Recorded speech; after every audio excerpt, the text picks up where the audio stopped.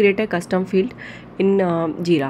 Okay, for that you will need to navigate to your JIRA admin settings, and under admin settings go to the issues, and in issues page, in under field settings you will get the custom fields option. So I have already clicked this option.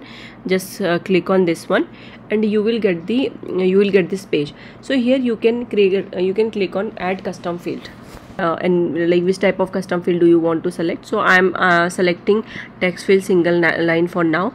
So just click on this one and click on next. So give it a name. So I'm giving it name as app name. So provide the description as well. This field is to provide the app name which is getting on boarded. Okay, just click on next. So from here choose context, apply to issue in selected project. So I am selecting my project. So DevOps onboarding, this is my project, so I am selecting my project. Click on create.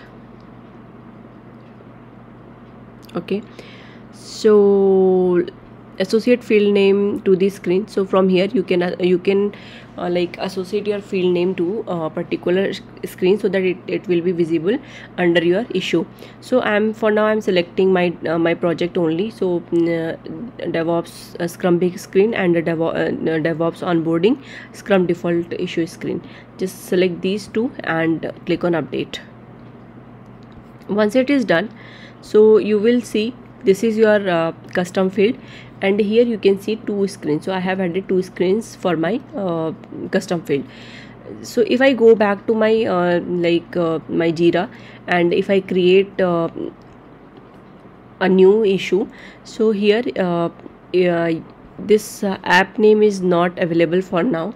So you will need to go to this configure field, so and select the app name from here. So this field will be available in your under your issue. Okay, thank you.